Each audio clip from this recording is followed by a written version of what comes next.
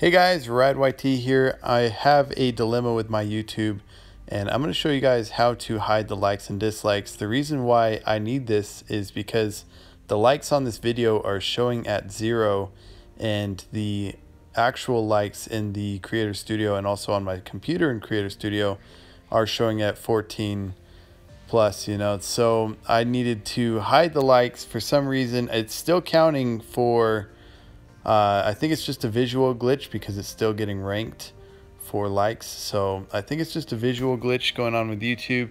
It may be because I do rewards in the chat for liking the stream and whatnot. So a lot of people are liking off different accounts from the same IP address.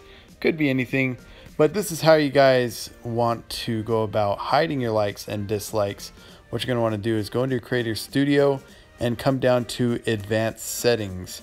So once you're down in Advanced Settings, you're going to be looking for this little button here, right here. It's users can view ratings for this video, and what you want to do is just check that off, and that will solve what I'm trying to solve. It could be like a dislike bot for you guys or something like that.